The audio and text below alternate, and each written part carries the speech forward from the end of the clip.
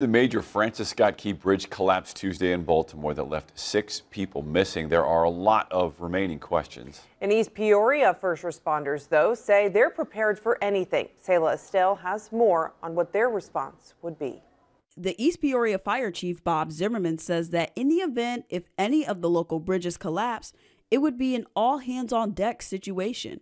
The Fond du Lac District Police Chief says that because of the recent construction on the new McCluggage Bridge, they're all a part of the emergency action plan for that bridge. The police chief also says they did have a bridge incident 2 decades ago. Recently we had the crane that caught on fire that fell into the river, and it was because of the construction crews pre-planning with us that we had a pretty quick response with all of our agencies and were able to mitigate that problem pretty quick. Chief Barlow also says that because of the local incident where scaffolding claimed lives of the bridge workers and knocked them into the water, the groups have focused more on safety training. The East Peoria Fire Chief, Bob Zimmerman, says that his group would respond with their boat and dive teams.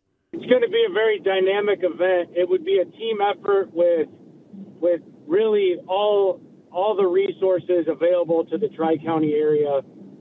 With Peoria, they would be responding with their boat and their dive team. We have surface water rescuers. Chief Zimmerman also says that advance notice is crucial to shut down the bridge before something tragic happens. Chief Barlow also says the priority is always the safety of the drivers on that bridge, as well as those working on the bridge. And they're constantly working with other counties to train for these big events. For 25 News, I'm Sayla Estelle.